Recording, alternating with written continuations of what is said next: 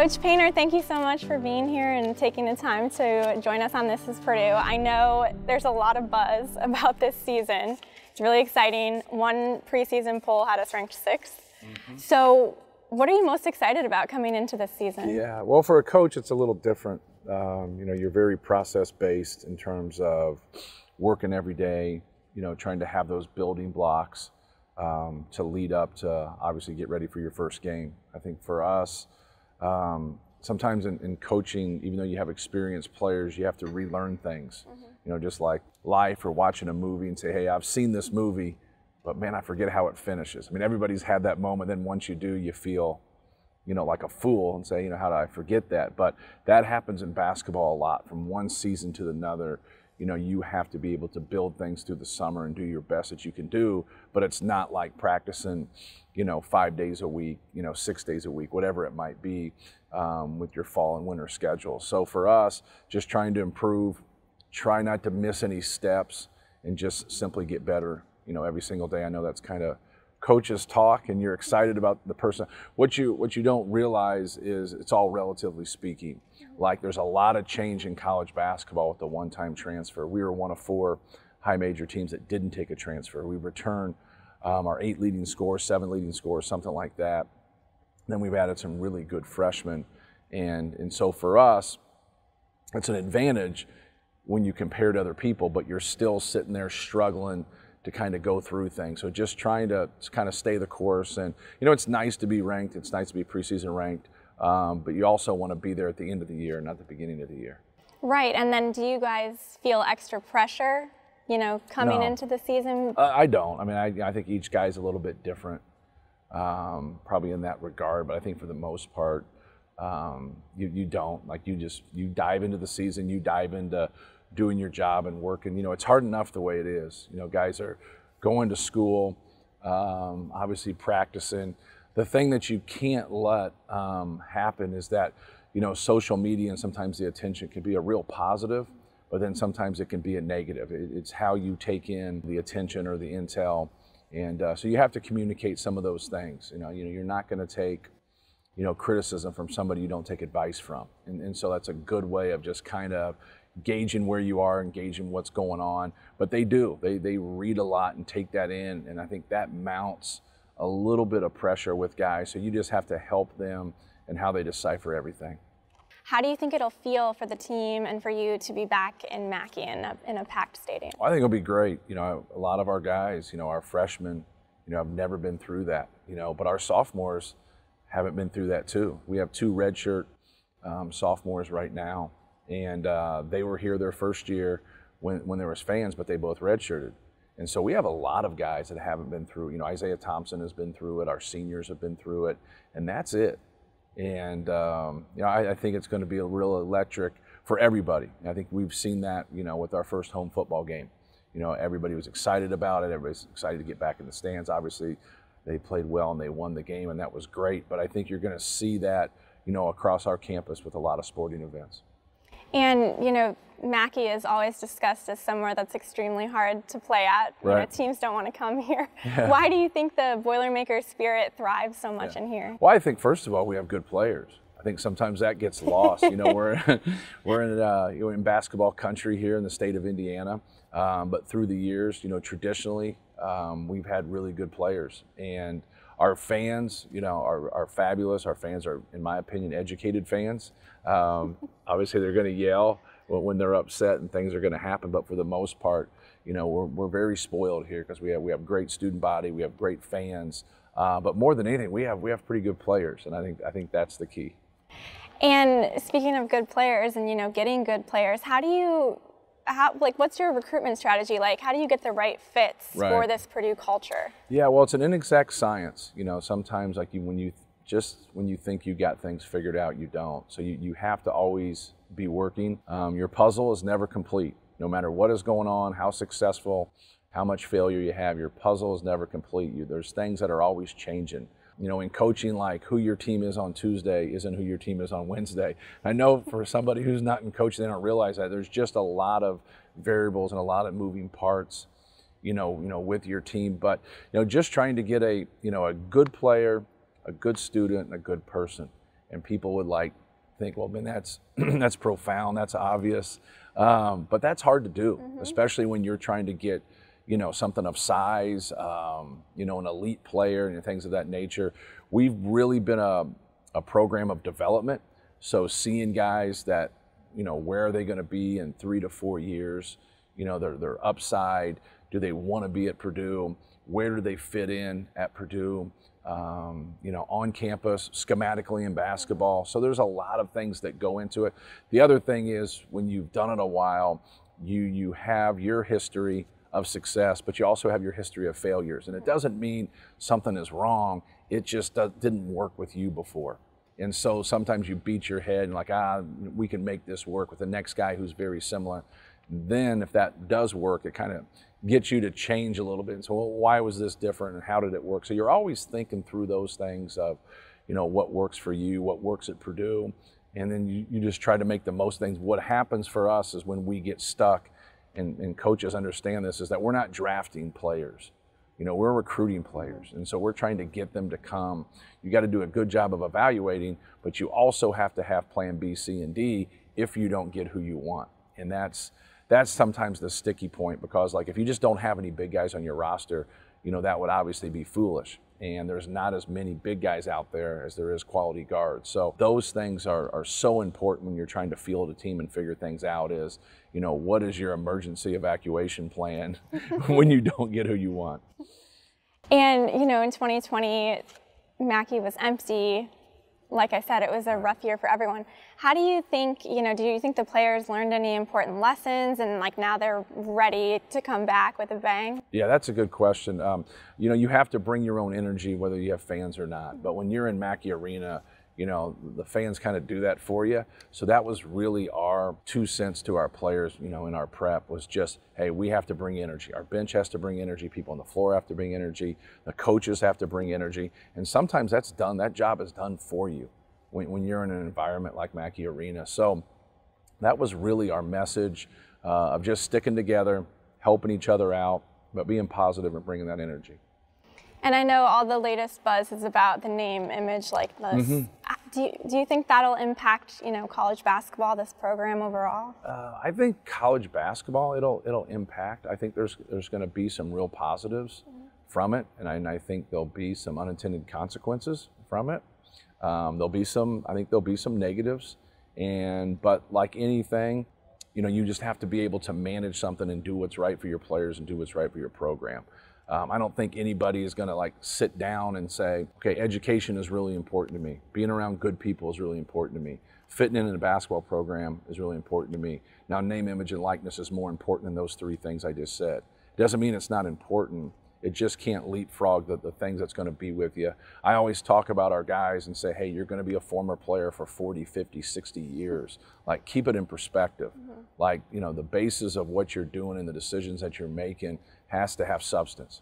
And, you know, choosing a school for academics, choosing a school for the people, choosing a school for the track record of the basketball program, you know, I think are the pillars when it comes to decision making. But sometimes that gets lost with some people. You know, you get some emotional decision makers in there, then they look back and then all of a sudden, you know, they're transferring really quick or they're not happy and things like that happen. So, you know, you have to be concrete in thought when you're going through these things. But I do, you know, think that name, image, and likeness has a positive spin to it where guys can make some money, guys can do some things. Our guys have done workouts with kids, they've done camps with kids, and so that's really where we've been so far with our guys. Obviously, we can't direct our guys in anything right there. And I think that's kind of the push to coaches out there is like, you know, hey, make sure you stay within the parameters of what this rule was intended to do and not use it, you know, and abuse the rule. And so I think that piece is, you know, kind of on the shoulders of the coaches to make sure they follow those rules and do what's best for college basketball. That's great to hear that the players are interacting with the community as part of all of that. Right. And why does this program push so hard? You know, you train these really great men on the court, but also off the court, right? So how do you bring that community involvement to the players?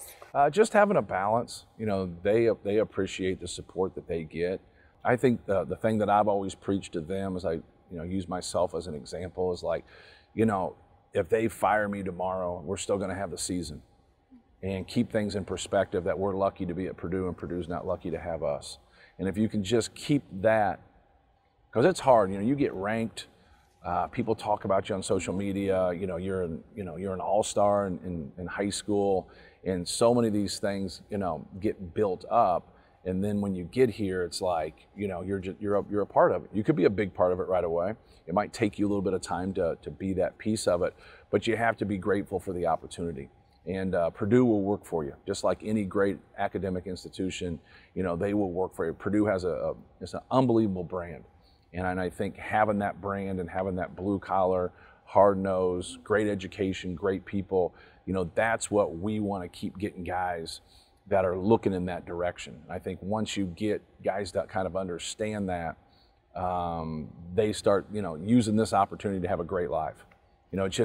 If you're just going to have a great basketball career and that's all you're going to have, then you've been shortchanged. But you've allowed yourself to be shortchanged. So we keep sending that message that, this is a life decision. This opportunity to be on scholarship and be at Purdue and have all these things is great, but now going forward, you should use this as a springboard, not just to have a great basketball career, but have a great life.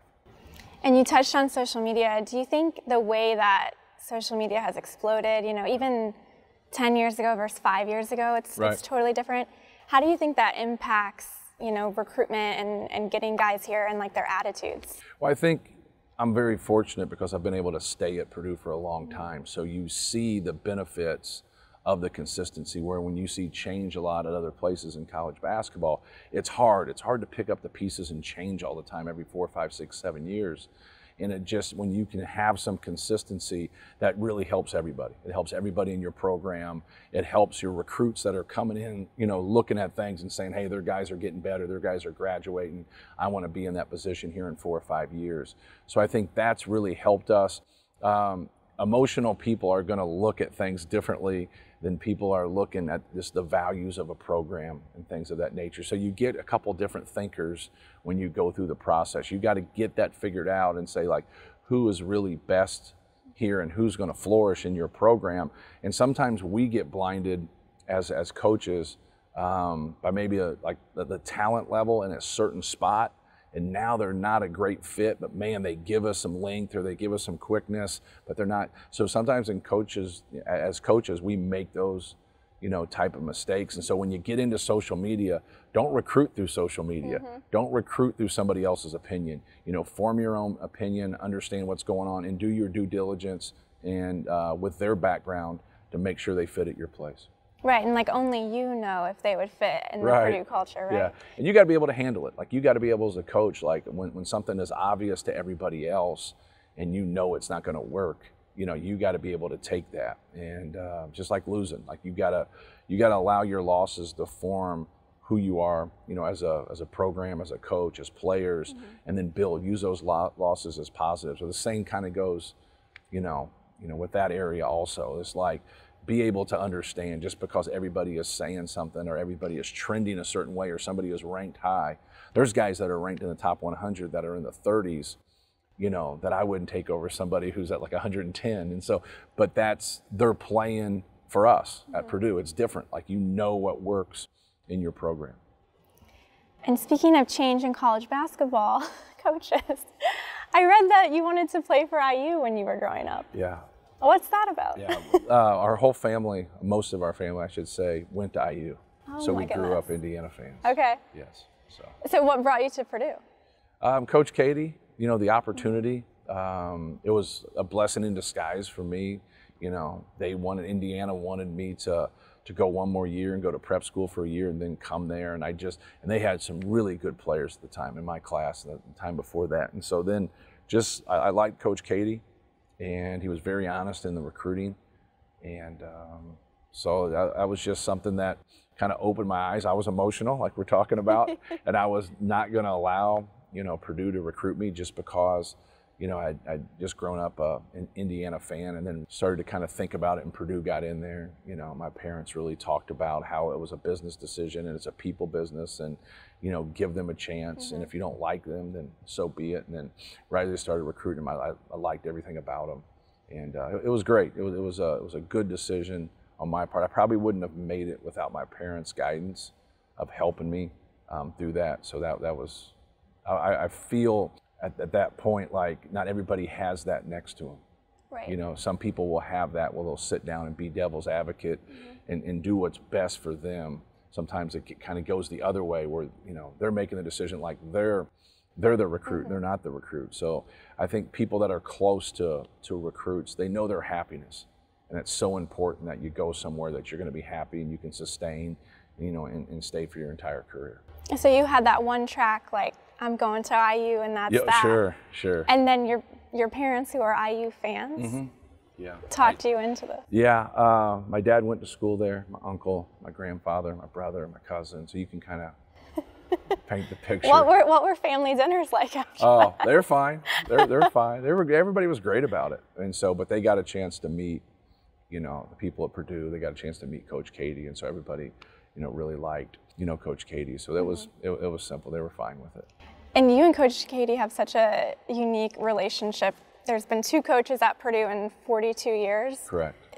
Tell us about your relationship and how he's still involved at Purdue and how, you know, he's impacted you. Yeah, well, he's, you know, been able to travel with us at times. Obviously, he lives in Myrtle Beach now, so he's not around all the time. When he comes in for kind of a period of time trying to, you know, to see 2-3 games, he likes coming to the practices. I think he probably misses that more than anything. But he follows a lot of, not just Purdue, but like his former assistants, his former players that are now in coaching. And so he's a huge basketball fan. But no, we stay in contact. We talk about things. And, you know, he wants to see Purdue do well. He gave 25 years, you know, of his life, you know, to Purdue University. So it's, you know, he means a lot to me. He means a lot, you know, to our other coaches and obviously our entire program and our fans. I think our fans get a kick out of it. Obviously, when he comes back and he's still competitive when he's in the stands and cheering us on. But, you know, one of the nicest guys you'll meet, you know, you see him on the sidelines and, you know, he has a scowl and he's competitive, and that's not who he is as a person. So he's always there for people and just wants to see Purdue do well. What was it like playing for him? Do you have any stories? Oh, it was fun. Yeah, it's, you know, he was demanding. He was really demanding after losses. But he was, in my opinion, he was easy to play for. He was simple, you know. He expected you to, you know, to give your best. He expected you to compete, and if you didn't, you know, he was on you, you know. But no, it was a great experience, and it was something that I didn't look back. And you know, the thing that they've been able to do for me, you know, Tom Ryder and Bruce Weber and, you know, all the coaches, not just Coach Keady, but like after I was done, I went into coaching and those guys, you know, hired me and helped me get other jobs, helped me get this job. And so like, that's kind of the thing that we have. I think that, you know, we're not going to be there for you for 4 years of your career. You know, we're going to have you, you know, you're going to have us, you know, afterwards. And then they've always been there for me, and I've always appreciated that. And there's nothing I can really do to repay them. So you got to, you know, kind of pay it forward and help the next guy out who comes through this program. That's so funny. I interviewed the Anthrop family. Yes. And Drew said almost the exact same quote as you about just like how you helped him and the assistant coaches helped him. We brainwashed him well, huh? Yeah, and then now he's in the, you know, working for the Lakers. So that's really interesting. Do you have any favorite stories or something maybe behind the scenes with Coach Keady? No, you know, he had an uncanny ability to be able to yell at somebody and tell them they were okay in the same sentence. And I don't, either I'm like excited and supportive or I'm upset. Like, I mean, I'm not in the gray area. I'm in one or the other. And so he just had like, it was a way to, like, whenever something happened, he was great at being able to fix it and make you feel good about it, all in the kind of the same breath. And it was like, it's obviously an art. It's a talent. It is a talent. I was like, I'm still amazed by how it was. We leave the locker room or wherever we were meeting or talking about, I go, I guess we're okay. Like we're fine now, right? And but no, he you know, was always eventful. You know, it was always eventful. They seemed as a coaching staff like they were prepared, and it's something that I've always taken with me of just kind of making your hard work fun. Like this should be a, you know, is it demanding? Yes. Is it tough? Yes. Do you have to sacrifice? Without question. Everybody has to sacrifice when you win. And the people around players have to sacrifice. Right. That's sometimes a tough piece to be understood because they want to see their, you know, their son or daughter do really well. in competitive sports. And so, he was somebody that did that. He made his, we worked hard, but we tried our best to make it fun. I didn't think the conditioning was fun. I didn't think the lifting weights was fun, but the basketball piece was pretty demanding. But, we really worked together and were competitive together to have fun with it. Do you think, from when you played here to now you're coaching here, how has the program changed? Or do you think social media is really impacting the team? Or is it just, at the end of the day, is it just basketball? Well, I think it's kind of the blueprint that Coach Keady left for here. We've used a lot of it from a program standpoint, from an academic standpoint, from understanding big picture things of holding guys accountable academically, socially, but also holding them accountable basketball-wise. Play the game the right way. Play together. I think that's something our fans, really appreciate. When it kind of gets to social media or whatever, you can't be an old curmudgeon and just say, well, I'm older and social media, I don't care about all that. No, it's the way it is. Mm-hmm. You have to adapt as you start to get older as a person. I think that's so important as a coach and as a player, is to be able to adapt, be able to use something in a positive fashion, but also understand nothing changes in terms of the pillars of success.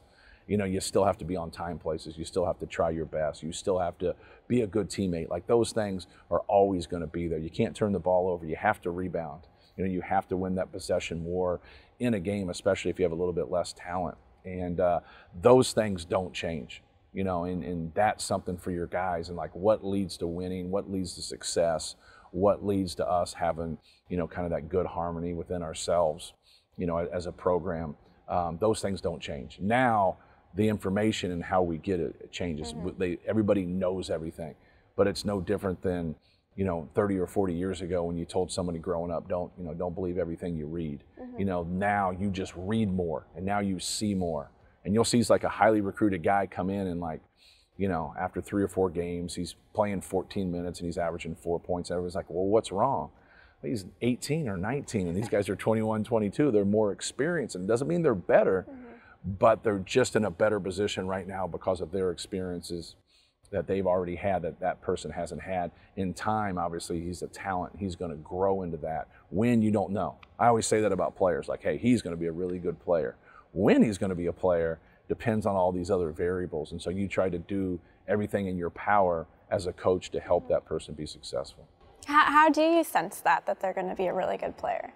Just their abilities and their production. You get the contrast of talent versus production. If you just want to go get the most talented guys, you're going to find some guys in that talent pool that's productive. But, sometimes you're going to find people that can jump over the moon, but they can't get a rebound. They're very talented. They can do a lot of different things. But when you get into a game, are you doing productive things to help your team win? We get gauged on winning. You don't get gauged on rankings. You get gauged on, how constructive are you working with 4 other people on the team to help your team win. So don't get lost in that, but also find the really talented people that are productive. That's the key. You got to be able to see, what they've done before, in what fashion, in what environment. We get to watch guys in a lot of different environment. So you get to see them play open gym at their high school. You get to see them practice at their high school. You get to see them play a high school game. You see them in an AAU game. You watch huddle or synergy on film. And so you're seeing a lot of them. You're getting their stats. You're breaking things down. You have a transcript.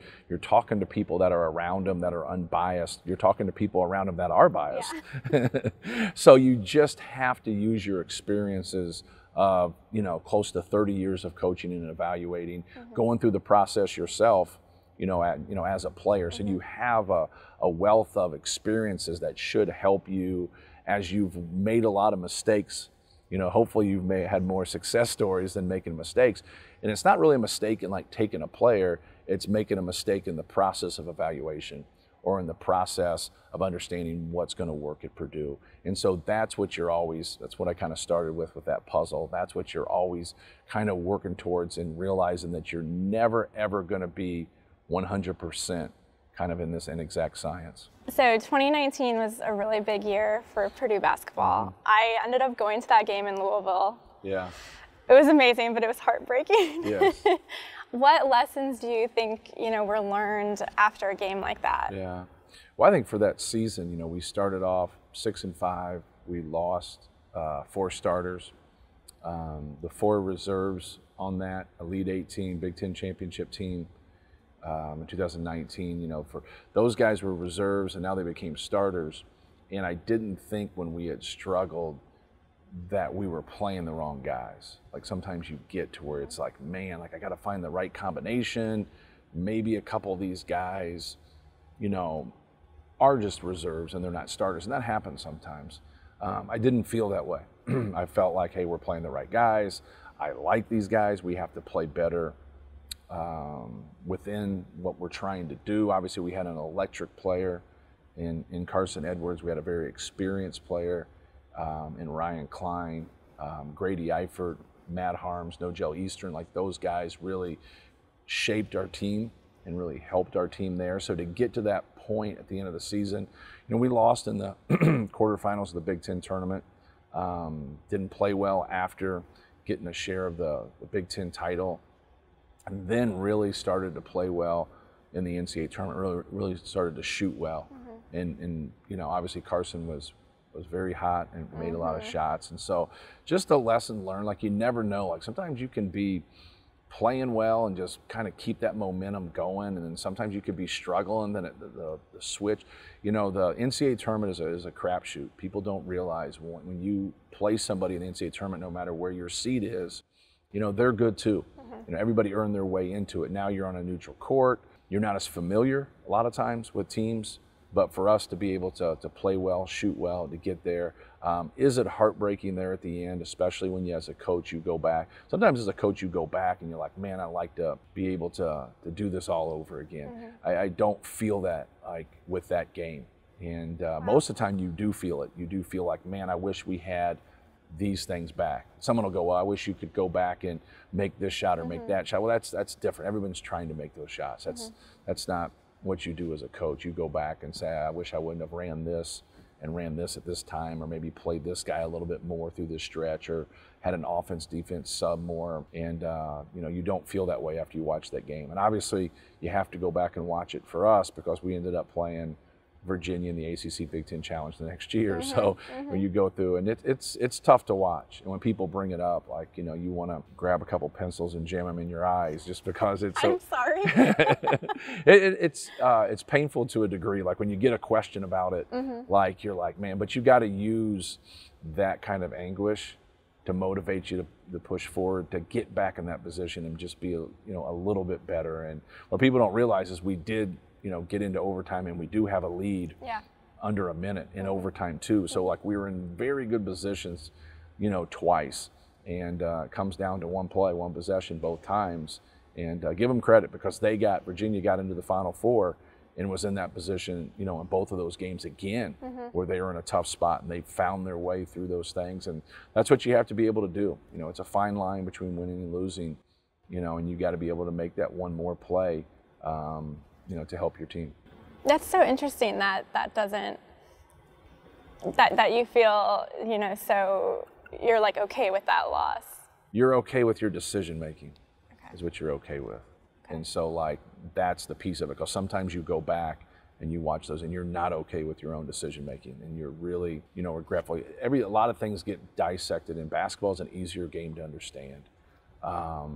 But it's still watched by millions and understood by few. Even though if you watch a college football game or a professional football game, you have to have, you know, some background in football to be able to understand everything. If you have no background, you're not going to understand anything. Well, basketball is a little bit different, you know, and so more people understand it. More people think they understand it. They get a grasp. But it's just a little bit easier. So you get a lot of that. There's an old saying in coaching: if you listen to those people, you'll be sitting with those people. And so like you have to be strong in your convictions, but you also have to have an open mind to be able to think things through, to say, you know, hey, maybe I should have done this, or maybe I should have done that in those positions. And you like to get some of those moments back. But that wasn't one of those examples. And it just wasn't. It was a super exciting game. My mom was Grady Eifert's kindergarten teacher in Fort Wayne, so I brought her with me. Oh, okay. and it was a fun memory for everyone. Right.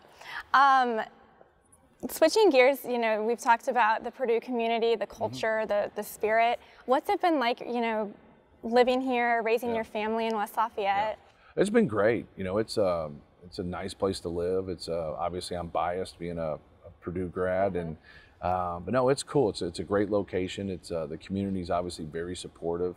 It has a little bit of a high school ring to it in terms of when you have games, everybody comes and watches and support. You don't have to battle professional sports here. You know, obviously true. Indianapolis is close and Chicago is close, but still in this community, you know, football, men's basketball, and all of our sports is, you know, it's a big deal.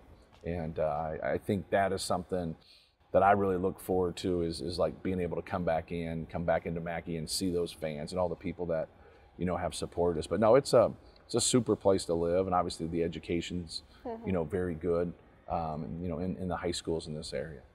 And your son Braden graduated last year. He's a manager for the team now. What's it like working with him? It's good. You know, he gets excited. He gets probably a little bit more excited than I do at times. As a coach, you know, your emotions and how you do things, like you try to measure them and you try to stay one step ahead. And so sometimes you're not even thinking about what's in front of you as much as what could possibly happen at the next step. So you're kind of, you know, being that way. He's not that way. He's fanatical and he's cheering on the team and, you know, very, very supportive. So it's cool to have him around. And do you think he got the love of basketball from you, or he's always been that way? He's always been that way. He's that way about Purdue football too. Like, he's a big supporter of Purdue football. Like, he loves, he wants to talk about it a lot more than I want to talk about it. I like on my end, I like doing it. And then kind of, you know, your answer. Decompressing. Yeah, well, your answers are going to come to you organically. You know, people always say, who are you going to start, or what are you going to do here? And I'm like, I'm waiting for the players to tell me. So he's always wanting those answers from me. And I always give him the same answers. And like, you know, whoever earns it, whoever gets it.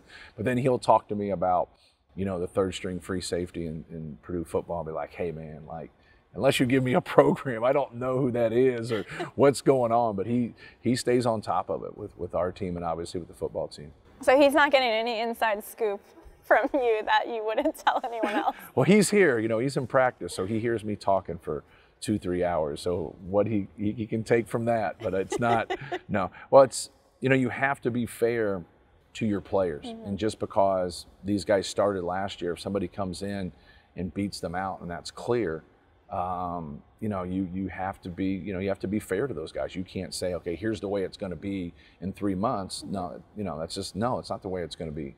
I shouldn't say that. It might be that way. You know, they have to earn it, though. Yeah, no doubt. And so you have to make sure everybody understands that in your program. And I think that's really helped us with our chemistry and our culture is that we're not, you know, we're not giving out promises that this is how many minutes you're going to play. This is where you're going to, you know, you're going to go. This is automatic. You know, you got to come in and earn it. And a lot of people, you know, look at you and they're not quite hearing what they want to hear. But then if they've been through it before, they respect it. And Coach Keady was always that way. You know, he was always very forthright. And I think once you are that way with your players, now you might lose some people that way. You might lose some recruits that way. But when you do get them, now you're going to get the best version of that guy. Right, and then it's meant to be if you lose them because they're not playing the Purdue way, right? Correct. Well, it's just they want promises, and there's just no promises. There just isn't. Like it's not an individual sport, it's a team sport. You're going to make decisions on what's best for your team. And when we talk about other schools in the state, why do you think the IU-Purdue rivalry is so special? Well, I think it's great. You know, I think anytime you look at the in-state rivalries, and sometimes you'll have some in-state rivalries, you know, like a North Carolina Duke that's within your conference. And so like we have the same thing. We have that in-state rivalry and it's within a conference too. So I think anytime you have that within the state, you know, you're going to have through the years, you know, the rivalry gets branded, you know, but it's still trying to win a Big Ten championship and trying to beat your rival too. So that makes it, you know, even, you know, bigger than it really is. So I think it's exciting. It's some of my best moments as a player is you know, being able to beat Indiana. You know, Coach Knight was, you know, such an icon and they were so successful. And so that was really our measuring stick, you know, when I played and Coach Knight was at Indiana. That was the measuring stick. You know, you had to beat Indiana. You had to be more successful than Indiana, you know, and that was huge. That was big for us. Indiana and Coach Knight made us better. There's no doubt about that. That competitiveness, that rivalry, you know, those personalities, you know, Coach Knight and Coach Keady, that was cool. I don't think you'll ever see, you know, that again. Yeah, I would agree with that. Yeah. Is there anything special that you and the team do to prepare for, you know, these rival games? Not really. You know, we try to keep our focus on doing our job and knowing what's going on. We'll do some things every now and then just to make sure if we're going into a place like a Michigan State or an Indiana, how loud it can get. They probably do the same thing when they come into Mackey Arena. We, you know, we'll bring in the noise and, you know, practice that way where we can't hear ourselves think and things of that nature. We'll have some former players, you know, reach out to our current players to kind of set the tone for how important it is to them, you know, and so to make sure they understand. Sometimes you'll get a younger player, especially somebody from a distance, that doesn't totally grasp it yet. So we want to make sure they grasp it before they go through it. When they're walking into Assembly Hall, they're not like, what is happening? Yeah, no question. You know, why Purdue? Why have you continued to stay here? You were a player here, you have a long history, you know, with Purdue basketball, but why here? I think it's the best place for me. You know, when you look at, anytime you have success, you know, you can't look at it like Bill Walsh calls it the disease of me. When you're in a group or an organization and you run it, there's a lot of people that lead to your success. And you can't look at it. Well, a lot of coaches look at it like, I'm the reason why we've had this success. And you're a part of the reason, but you're also a small part of the reason. You know, I'm yet to see a great basketball coach and bad players. I'm just yet to see it. You know, I don't think that exists. So, you know, your product is your players, and you have to have good people, you have to have good players, you know, around you, and then you have to have the support. So like when you're looking at like jobs, you look at Purdue as a job, and you say, well, what do I want to do? What do I want to achieve? Like, you know, it's got great academics, it's got great people, and they've had a really successful basketball program, you know, through the years. And so now you got to be able to go match that and then raise it to the next level to say this job is going to be better than Purdue. And for me, I don't think there's a place out there better for me than Purdue University. I'm familiar with it. I understand it. I understand what's important. But I also stay in my lane. Like, I'm just the basketball coach. Like, I'm not making decisions on campus. I just want to be the basketball coach. And that's been very easy and healthy for me in that regard. We have a great president. We have a great board of directors. We have a great AD and Mike Bobinski. And I always say to other coaches out there, and they wouldn't be able to comment publicly, I said, but who can say that in high major basketball? Like, who can say, hey, like, you guys are going in this direction on campus, you're going in this direction financially, you're going in this direction, you know, with everything that you do, you know, and Purdue's really going in a great direction and is having a lot of success. And you're not even talking about basketball. Now when you're in the situation that we are in this state, you know, like, why would you want to go anyplace else? Like, this is just a perfect fit for me. Is there anything else you want to say to our listeners? A lot of loyal, faithful Purdue basketball fans out there. Yeah, just, you know, thanks for all the support. Like, you know, we have great fans. We have a great alumni base. You know, we are a self-sufficient, you know, athletic department. It's pretty cool. You know, and so, but it can't happen without the support, you know, from the John Purdue Club, you know, from all of our boosters. So, you know, we're very appreciative of everything that we have from a coaching standpoint, from a playing standpoint, just an overall program. Thank you so much. We really appreciate your time, and we love talking to you. All right, no problem. Thank you. Thanks.